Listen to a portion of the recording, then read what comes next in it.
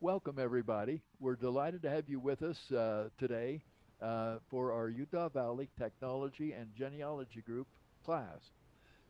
This is Saturday morning, the 8th of October of 2022, and we've just had a presentation about the writing of the early history of the Genealogy Society of Utah. Uh, with Jim Allen and Jesse Embry. We now have the privilege of hearing um, Laurie Werner Castillo, who's first vice president of our organization, giving us a class on evaluating and destroying your ancestral brick walls. Now, a little bit about Laurie. She is the first vice president of our organization. She's a prominent teacher, teaches many classes at various venues, including the BYU Family History Library. She's been a vice president for many years for our organization. She's been on the board of directors of the Utah Genealogical Association. She's done all kinds of things, and I don't want to take any more time to talk more about her and let her go on. The class will now start and will last until about 12 noon on Saturday. Laurie, if you want questions while you're talking, you can stop for that, or we can hold the questions till the end. There is on the chat and the Zoom link the places that you can ask questions or type in information. Laurie, let's turn the time over to you to tell us about how to destroy your, well, first of all, evaluating, and then how to get rid of your own ancestral brick walls. Take it away. Thank you. And there should be a link up in the Zoom chat and on Facebook for the handout. It's 7 pages worth of some of my favorite links. So, all right. Well, here we go. So what is a true genealogy brick wall? There are 3 situations that are true genealogy brick walls. The first is that records were lost to fire, flood, insects, theft, purposeful destruction, or improper care. Second, records were not kept in the first place. You know, rules were made about records being kept and laws were passed, but that doesn't mean people obeyed. So sometimes you'll go to look for something that should be there and it isn't. And third, the owning entity, such as a church or civil government, refuses to allow the records to be seen.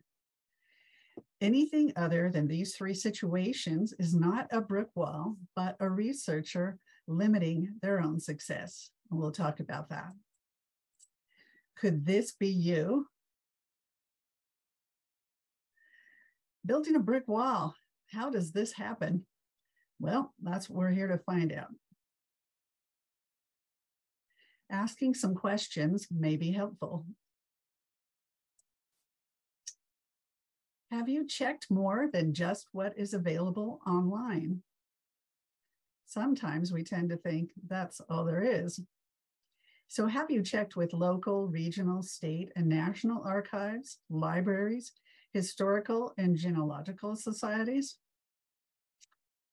I remember I've been consulting for 30 years or so now. And I remember somebody coming up to me one time and asking the question,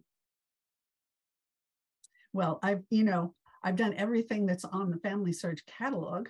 That's it, right? And I said, no, that's only what the church has been able to get their hands on to film or to collect. And there's much more out there. We know that today. And it's wonderful how things are progressing and more things are being scanned and uploaded, or at least indexed, or finding aids are being made for archives and libraries. So we need to go out there and really go after it. You know? So another question is, have you only checked jurisdictions that exist today? Have you used historical gazetteers, atlases, and maps to determine if there are other jurisdictions and locations you need to search? Most counties today do not have the same boundaries that they had in the beginning. even states. So there may be other jurisdictions that you need to check. If there was a fire or other disaster, have you checked neighboring jurisdictions that may have information? This is the Atlas of the Historical County Boundaries developed by the Newberry Library in Chicago. Here you can select a state and delve into the history of each county that has existed and still exists in the United States. There are also boundary maps for all the states, a new one for each time a county boundary was changed, a county created, altered, or decommissioned. This is one of my favorite sites for historical purposes. This is another website that I like very much. Each state page contains rotating animated maps showing a new map for each year. There was a new county or a boundary change.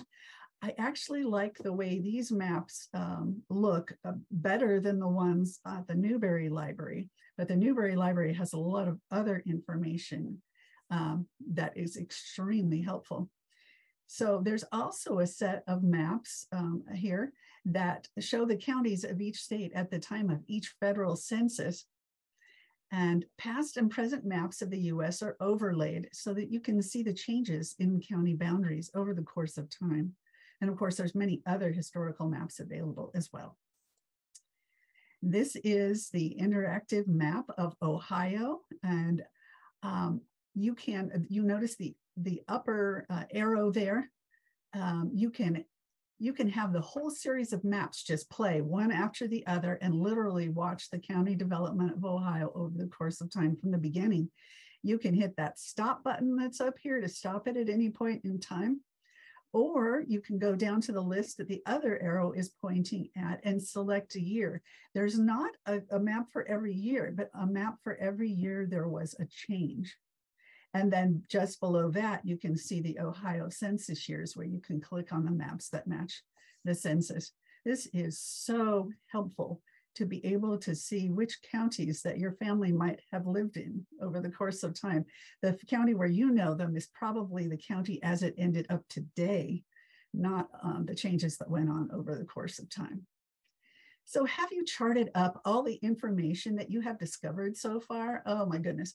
I have tried to assist people before who have not bothered to chart up all their information. And we just ended up doing the same searches they'd already done, and everybody feeling frustrated. And so really, if you haven't done this, take the bull by the horns and get that done. This will help you see what you have and where the gaps are in your search. This is the Family Search Wiki page for genealogy forms. And this is just the very tip top. This is, when you scroll down this page, which just keeps going and keeps going, it actually provides links to 9 of the best free forms websites online. And you can see the list of those here. They're wonderful. They have everything from census forms to, group sheets and pedigree charts and research logs and all that kind of thing, plus a lot more. There's some really creative stuff that's been created, cemetery forms, that sort of thing. So I only added one other link in my syllabus, and because this one is so complete, but that one other link contains another 44 links for free forms. So there's got to be something there that'll help you. And this is, of course, in addition to putting your stuff on a database program, such as, Ancestral Quest or Legacy or Roots Magic or something like that. One of the best ways to further analyze what you know and what you don't know about an ancestor or family is the use of timelines. Have you created a timeline with the information you have? This will help you as you analyze what records exist for this time and place, what you might have missed, what time periods in your search you might have missed, and what military events, epidemics, economic crises, etc., that occurred in the state or the nation that may have impacted your family. Some of these timeline links in the syllabus are to articles which will show examples. Some sites are where you can build your own. You can always Google genealogy and timeline software for more options. Keep in mind that there are also timelines for historic periods and locations available online that you can study for events that you may wish to include in your own family timeline. This is the National Archives page that gives links to all the state archives in the United States. Some archives are in combination with state libraries and some are separate entities. As an example, this is the website of the Tennessee State Library and Archives, and this is their brand new website for their brand new building. You may be worried that these sites are unfriendly to the general public and complicated to use, and I agree that, you know, in times past that may have been so, but in the last 15 years or so, they have really been making an effort to become user-friendly and public-friendly. You can see right here that right on this very front page, they have a link for researchers and genealogists. They've dealt with enough of us now where they know we're out there, and they have gone overboard to really help us to be able to use their facilities and their records and resources. If you click on that particular link, you'll go to this page, right to the good stuff. They will have some items online and some that can only be seen in person, which can also often be ordered. So you can dig right in. You can see finding the archival finding aids. They have a genealogy index, county fact sheets for all their counties of Tennessee, online resources. You just see all the good stuff there. And this is the Tennessee State Library and Archives Research Resources page. You can see right here there your question. If you have a question about finding one of these type of records, click right on it. That's the right research resources here. Here's research guides that they have put together on all the different types of records they have in their collection. They're super good, and the link to them is right below that in the blue. And here are the instructions for if there was something you'd like them to search for you and make a copy of and send you, the instructions are right here and the link is right here. I show you this not because you necessarily have Tennessee research, but because this is how these websites work, and they may look a little different, but these same features are available at all of the libraries and state libraries and archives that I've used. This is another link, this Wikipedia link. This time, this is a chart of state historical societies and museums, two more great sources for material. Remember that museums also have research materials. They don't necessarily advertise that up front, but that's where their displays come from. That's where you know, the classes and presentations they do come from. So look for these types of groups on the county and local levels as well. Regular review. This is a very important habit. When you periodically examine the records you have already located, you may gain new insights, because the more experienced you become as a researcher, the more you may see in that record. The more you learn about the time and place, the ethnicity of your family, etc., the more meaning you may derive. You want to set goals for searching new types of records and make sure you understand why a record was made and what information it could contain. So, are you avoiding success by avoiding certain types of records or record groups? Sometimes we tend to just, you know, keep to the stuff we feel comfortable with, the stuff we've used before, the stuff we know how it works.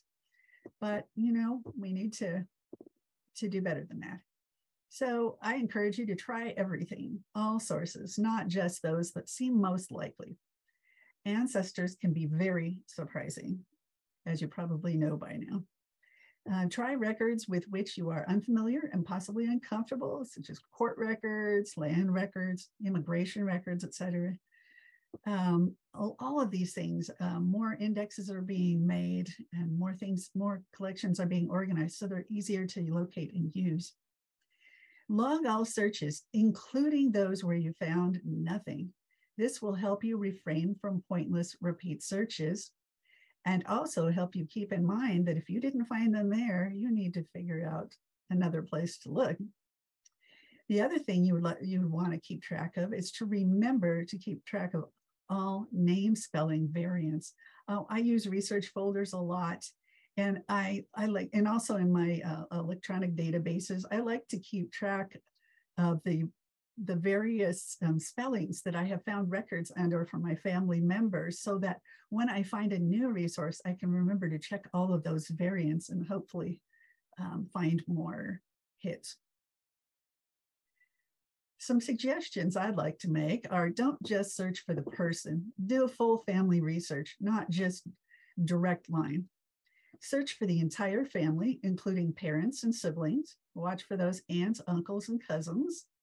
Because if something happens to the parents, that's where the children usually end up, is with an aunt or an uncle's family. Watch for their fan group, and the definition of that is friends, associates, and neighbors. Tracking them may help you find your family. You'll need basic background history for locations of interest. You'll want to, in fact, it makes a lot of sense to create a locality guide for your county of interest. Become familiar with the history of and records kept, what archives and repositories are available, etc. I've included a couple of links about creating locality guides in the syllabus, and you can see some of the things of interest that may give you information about your family and also their lives. I'm a big proponent of finding out what their daily lives were like, what it was like to live in the county or the city that they lived in. And the other thing is social history. City directories will help you learn much about the community, as will newspapers. You're wanting to find out churches because they've got records, and benevolent service organizations, service groups, interest clubs, sports groups, labor unions, women's groups, because all of them kept records, and your family may well have been involved. So you're looking for city directories and newspapers that will help you find more about those types of things. And then you can look for the records of those groups. Some cautions I'd like to emphasize. Hints and shaky leaves are just possibilities. Do not assume they are all correct. I once was helping somebody, and I figured out at last that they had the wrong idea about hints and shaky leaves. And I said, are you accepting all of the hints that come up on, the various websites?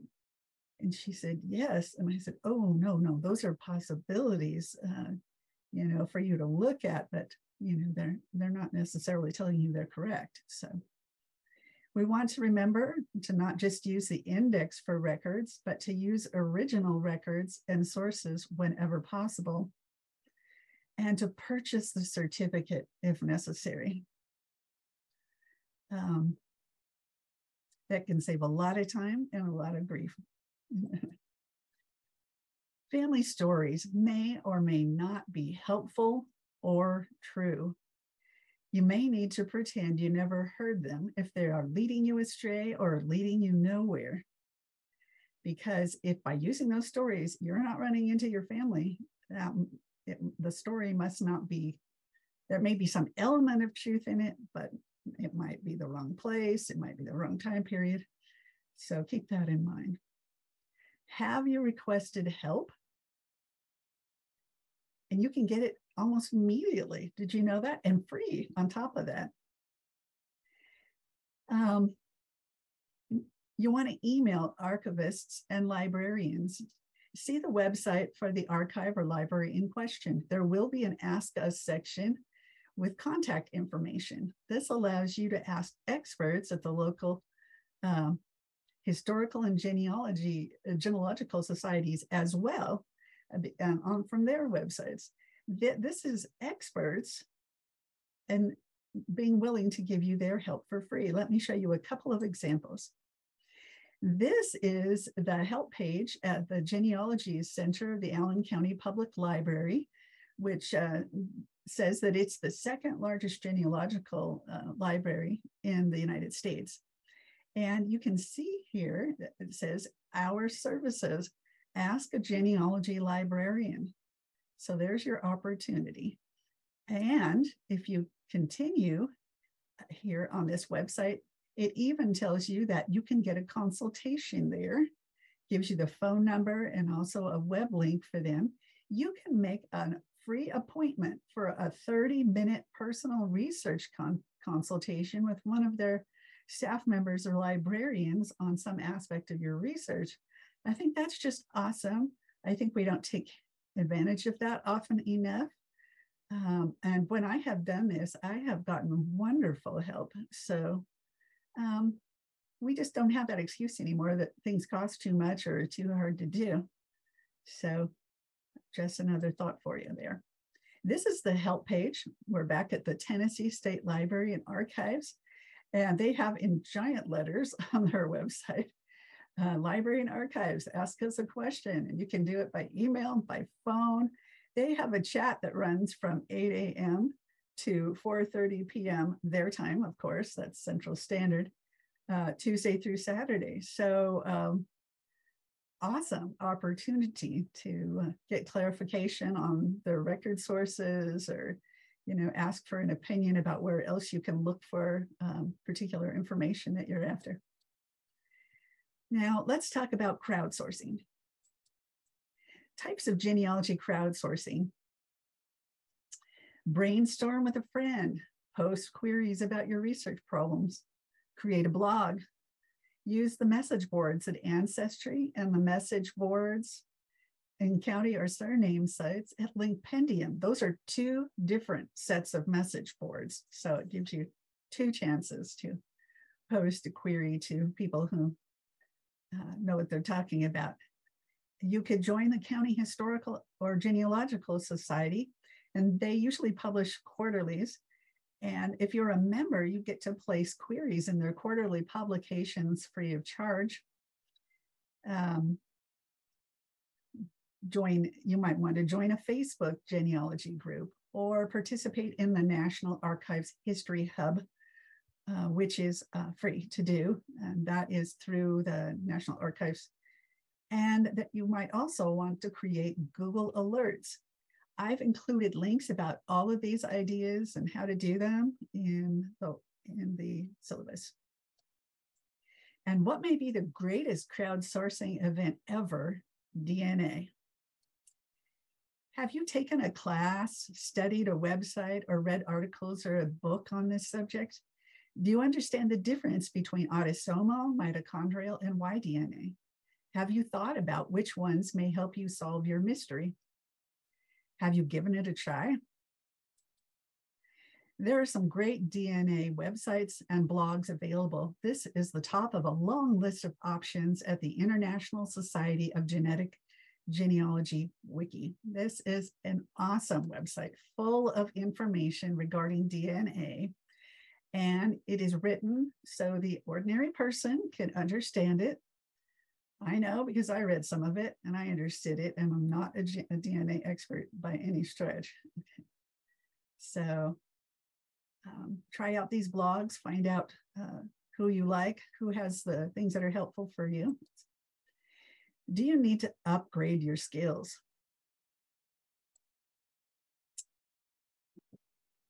So first of all, let's talk about refreshing your current skills. Make sure you know about any new features on the genealogy biggie sites that, Ancestry, Family Search, MyHeritage, Find My Past, etc. Make sure you understand how any wildcard search features work on the websites that you use. Using wildcard searches correctly will definitely enhance your search success. I guarantee that.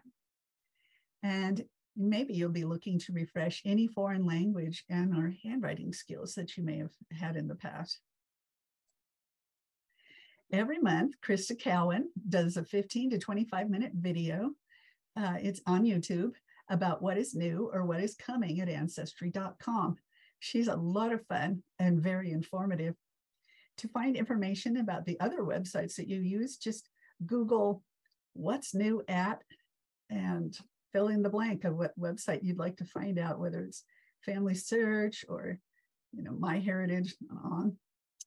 And that should be enough to help you. Other thing is, to subscribe to some blog like the Eastman's genealogy newsletter, where one of his main features is he just announces the new things that are going on at the big genealogy websites. And so that's another way to pick up on that.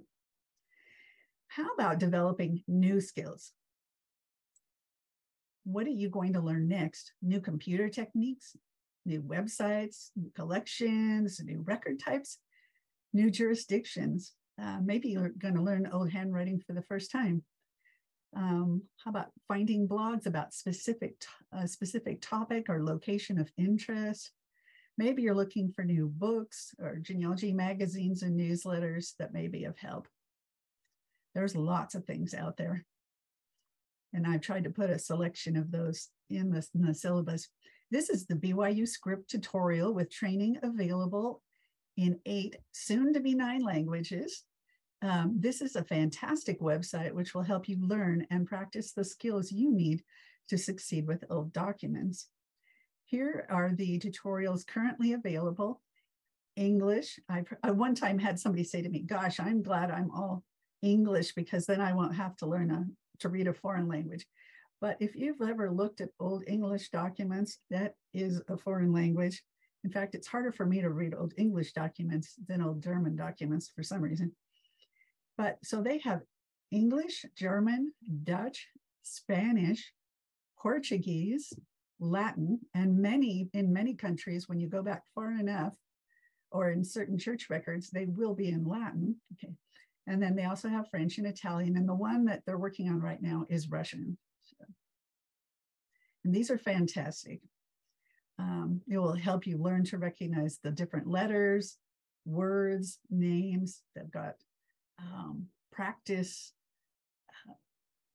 what would you call them? Practice activities for you to do to see how you're coming along and to help you see which things you need to do some more work on. It's just wonderful. In the syllabus, you'll also find a link to this free 16-page booklet by Thomas J. Kemp. It's called Tearing Down Your Brick Walls, Removing Roadblocks in Genealogy Research. This should be very handy. Now, these are some of my favorite places to find helpful free genealogy videos and webinars. At YouTube, oh, yeah, let me get to that one in just a second. We have BYU Family History Library classes and webinars, Family Search Library classes and webinars, Roots Tech On Demand Archive, the Family Search Learning Center, that Allen County Public Library Genealogy Center. They just are having webinars all the time and have a wonderful archive of their past videos. There's Legacy Family Tree webinars, which costs to be a member. But the incredible thing about it is you can watch any of the webinars when they're broadcast live the first time for free. The only thing you don't get for free is the handouts that go with the classes, but you can watch any of them for free. And periodically they have other videos that they put up online for free. So it's worth making a free account on Legacy webinars so that you will get messages about those. YouTube, as I started to say earlier, you can go to YouTube and you can search by the entity that creates the website. For example, you can look, many of the state archives and website archives and libraries actually have a YouTube account where they post the videos that they create. Or you can search by topic or location and plus genealogy and find a lot of helpful things there. And then, as I said, any of the libraries, archives, historical and genealogical societies, many of them host videos monthly even, or maybe even more often. So that's something to watch for. And I've enjoyed so many presentations. If you're doing research in a specific state or something, when you go to the state library or archives or their state historical or genealogical societies, those programs will often be specifically about things research in that particular state or county. And so that's doubly, helpful that way. So this is what the BYU Family History Center page for classes and webinars look like. You can see the webinar section here up at the top, and it talks about the past recordings in the webinar library right there. It's the link for it. They have Sunday classes, they have weekday classes that are available online, instructional videos, and all kinds of things you want to check out there. This is from the Family History Library in Salt Lake. This is their library classes and webinars page. It has the first link here is to the archive of past webinars. The next link here is they actually have a list of some other places besides the Family History Library that hold regular webinars. Excuse me. And let's see, they have a list of the online classes that are available through the Learning Center, which is another spot on the Family Search website. So we'll talk about that. And then they have a class schedule. They do it quarterly. So right now, the ones that are up, the list that's up right now shows September, October, and November. The classes, they broadcast almost daily something from there. So this is the top. If you keep scrolling down this page, what they do is separate the classes that they broadcast most every day by different topic. The first ones are general research classes and family search webinars and handouts. So webinars to help you learn how to better use the Family Search website itself.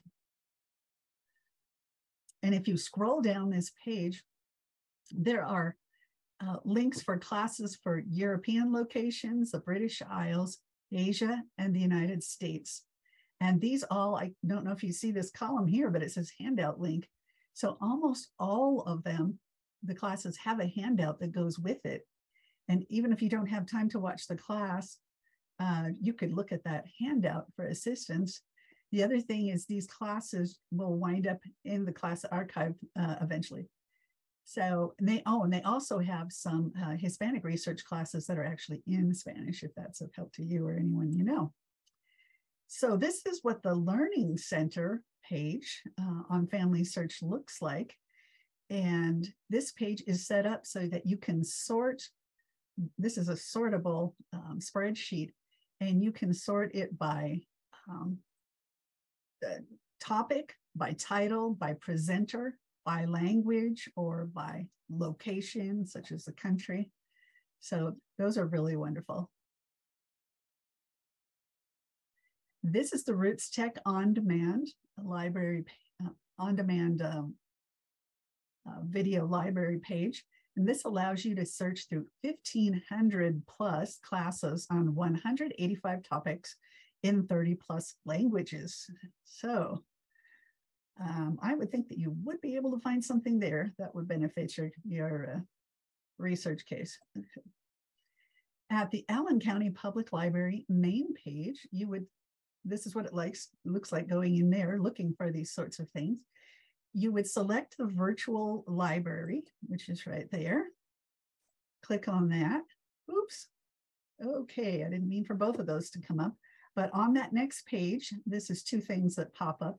This is genealogy workshops, and you can just click right on this, or you can click on this links for viewing more genealogy videos. And it tells you here a little bit more about the Genealogy Center there, and that you can also go to YouTube and find their videos if that's easier for you there.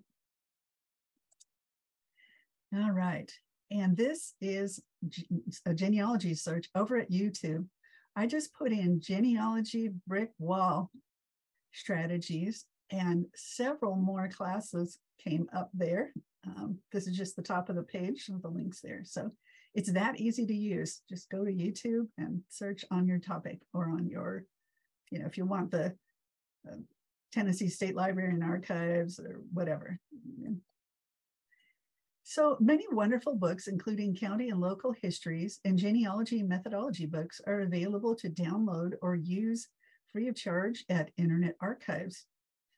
Um, and I'm showing you what it looks like there. That says books that are not out of copyright are even available there now. You know, not everything, but it's always worth a try. I found a copy. I was thinking about buying this particular book, Hidden Sources, because I like it a lot. It's ideas about sources that you might not have thought of in the first place to research on your family. And I found out that they have a copy of it there. And you can see the arrow, it says pointing to borrow for 1 hour.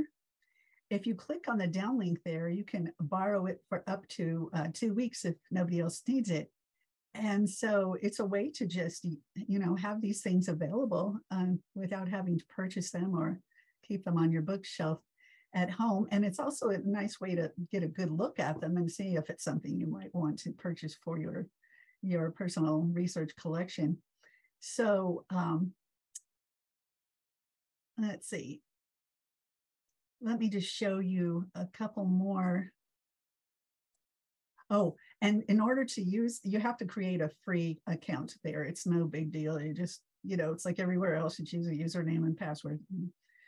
And these are more free books at Internet Archive about our subject today. They've got 500 Brickwall solutions, more Brickwall solutions, and the Family Tree Problem Solver, which is one of my all-around favorite books for this genealogy research in general. Cindy's list actually has a topic, hit a brick wall, question mark, where she has categories of links that may be of assistance to you as you're trying to solve your brick wall, and even more related categories. So that's always somewhere to check. You may have noticed these links at the Family Search catalog page. Other catalogs to consider. There's a WorldCat here, and the archive grid. Let's talk about that. This is archive grid. It actually now includes over 7 million records describing archival materials. So these are finding aids for materials, manuscripts and things that are in archives all over the United States. And it says this brings together information about historical documents, personal papers, family histories, and more. With over 1,400 archival institutions represented, Archive Grid helps researchers looking for primary source materials held in archives, libraries, museums, and historical societies across the United States. This is especially handy because archival collections often do not end up where they started out and are not, sometimes are not where you think they should be. You never know, but this will help you to find them. You just put your search in this search window up here. You could narrow it down by state over here if you'd like to. It's really pretty easy to use. And this is a wonderful thing to be able to search through. I just search by location when I get a new location to research, or by family name. This is the brand new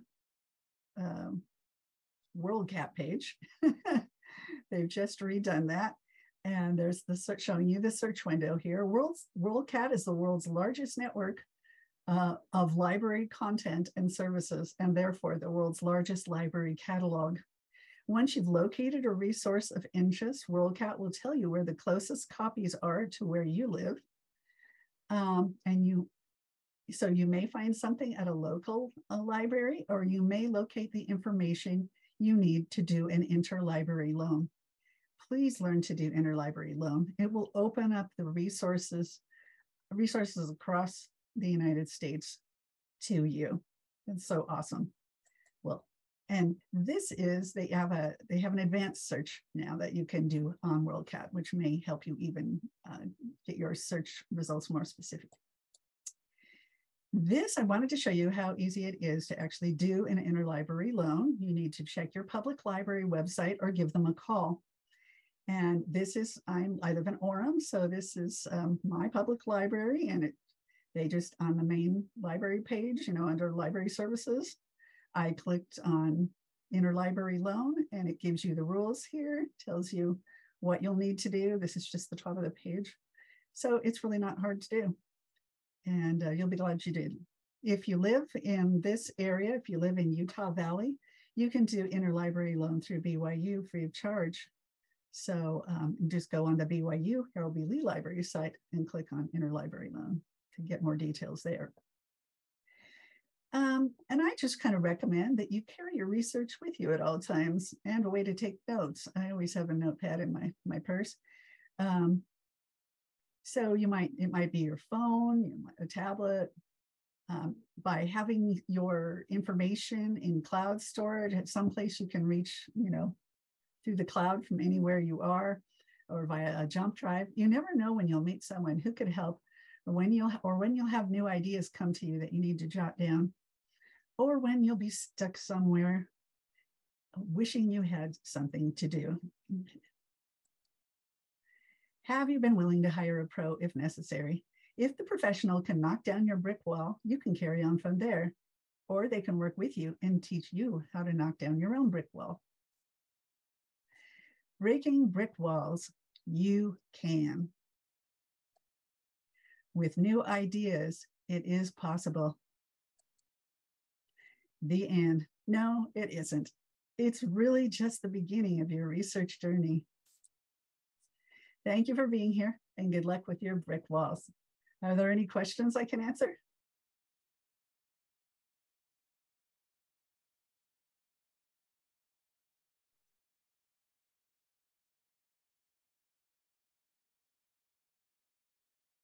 I can't get let's see if I can.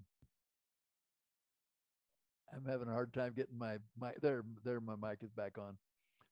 That was just a wonderful presentation, Laurie. All kinds of good information there. I wasn't aware of a lot of that stuff, and I'm sure that many other people weren't too. Are there questions? And are there anything on from Zoom and on Facebook? Who's Wait a watching? minute. Okay. Oh. Is Carol or Marilyn, somebody watching the Facebook page to see if there are questions over there? Yeah, I don't see any questions right now. Okay. You know what, Laurie? I wanted to stop you about 15 times throughout the video. And I say, stop, Laurie, stop. I need you to tell me how to do this. And that is always my experience with you. You write these articles and I can't get the newsletter out because I have to stop and figure out what you're trying to say. You are such an amazing resource.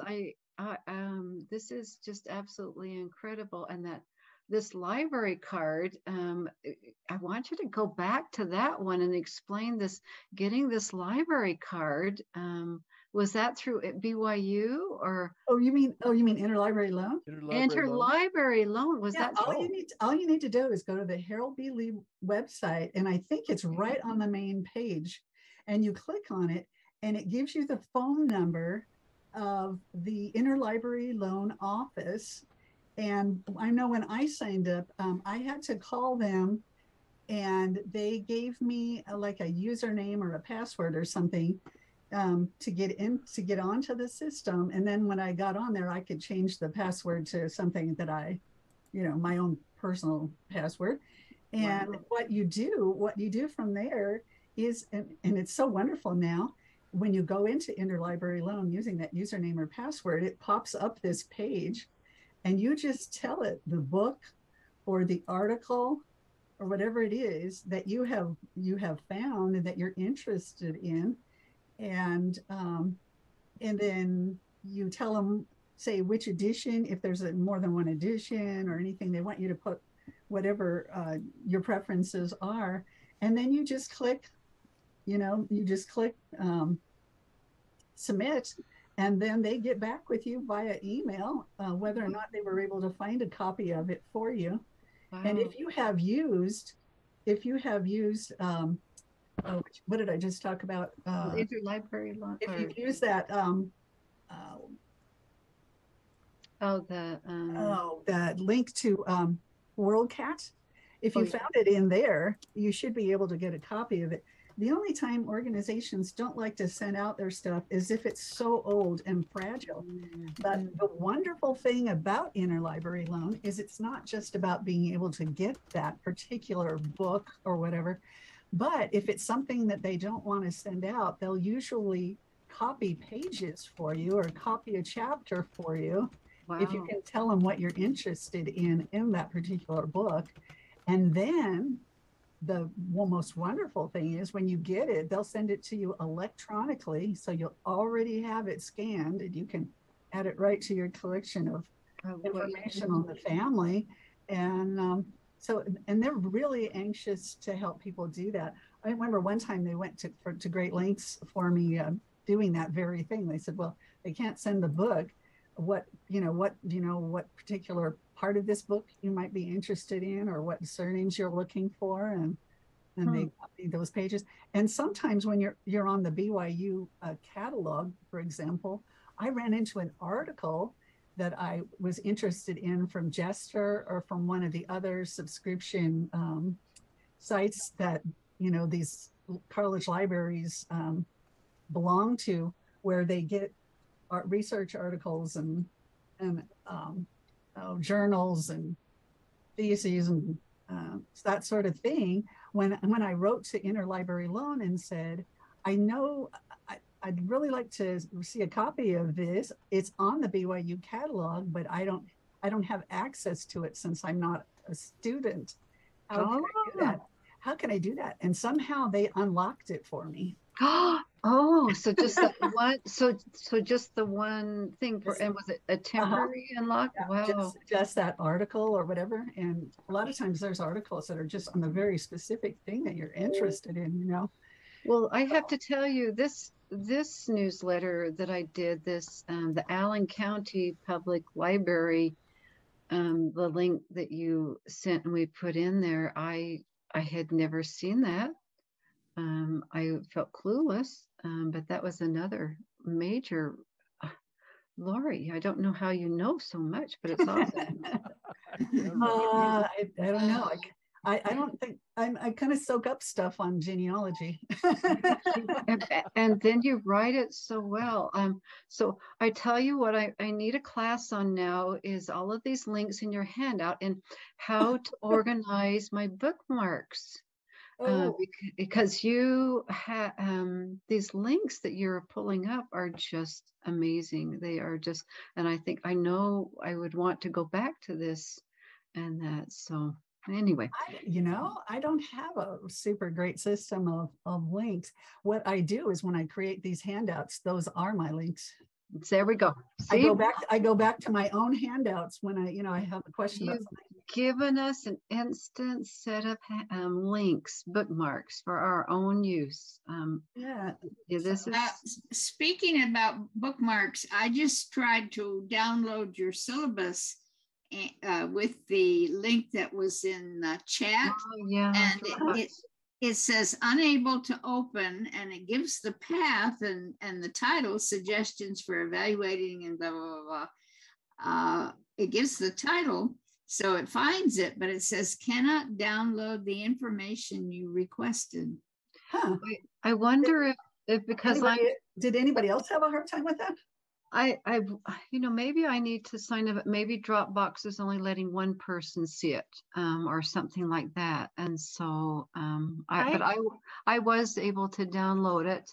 Yeah, I just clicked the link and got right in. So I thought I did too, but I haven't looked at it, so I'm not. It does.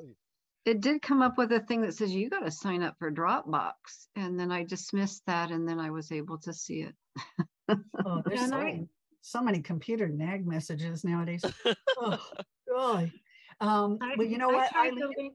The link for Facebook too, just so you know. I looked at Facebook. Yeah. Yeah, okay. I just put a new link in the chat for us that you can try that one. Oh, another one? Okay. Another link, a different link. Yeah, and same don't, handout. Eileen, if you don't get it, just let me know and I'll just attach it to an email. Yeah. Laurie, Okay, I got into where it says suggestions for evaluating, and it sounds like the problem is that I'm not signed up in Dropbox when I tried to get that or something. I Right. don't know. So dismiss that, You shouldn't that have to message. be. Yeah, You just shouldn't have to be dismiss signed up. that, Eileen, and then you'll be able to do it. Yeah, I had to dismiss it too. So yeah. What did you say, Jerry? Unsharing your Oh, screen. okay. Yeah. Oh, okay. I think I have it now. Gosh, those links look so infernally long boxed up like that. Okay, now I got to figure out how to save this. Well, it said download in one place, and then Okay, give it a name, let's see. yeah. Your file is downloading. Okay. Oh, so you're getting it. Wonderful. Now let's It's see. it's 7 pages, I think, at this point. Okay, people on Facebook were able to open that Dropbox link. So Oh, theirs was Okay, working. let's see. I'm Good. trying to figure out now where I should save this. Well, this is a handout worth having, but and Laurie, this was a great presentation. So thank Yeah. you Thank very you. much. Any I'm other? always grateful for your positivity and opening doors. Oh, Thank you. Wonderful. Well, we Yes. appreciate it. And on interlibrary loans, would the Orem Library or the Program Library, would they charge where BYU Library would not? yes, they'll only charge for postage. Yeah, they do. Oh, It's It runs somewhere, about it's it's somewhere about between $10. Yeah, it can be. They said anywhere from $2 to $5 on the Orem website. You know, like if you're ordering a big heavy book, I guess it's worse. Yeah, Yeah, right. and a lot of our genealogy books are big heavy. Are books. big and heavy. Yeah. That's a good idea. But you know what? Like I like to say, it's cheaper than a gallon of gas, and it's cheaper than a plane ticket. And That's exactly right. Exactly right. And I And was you not know, aware that the yeah. Allen County Library had that 30-minute a program for personal consult help.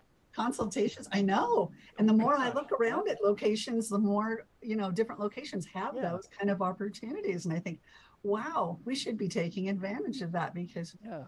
you Yeah. know. That's true. We want people doing good things.